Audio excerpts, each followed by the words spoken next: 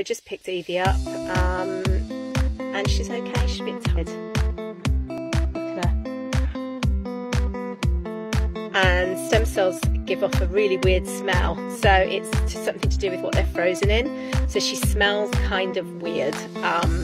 They described it as like baked beans. I'm not sure it's baked beans smell, but anyway, it's a really weird smell, so I have to be really careful with my blind dog because obviously she won't recognise the smell of Evie.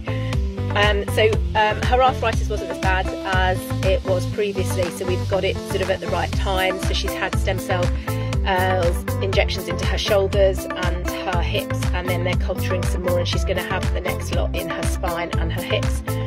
No essential oils for 6 weeks because they are so rich in antioxidants they potentially could interfere with the inflammatory process that the stem cells will create in order to like remodel the joints. So she's going to be on Metacam, Pardel, and another new one for 6 weeks.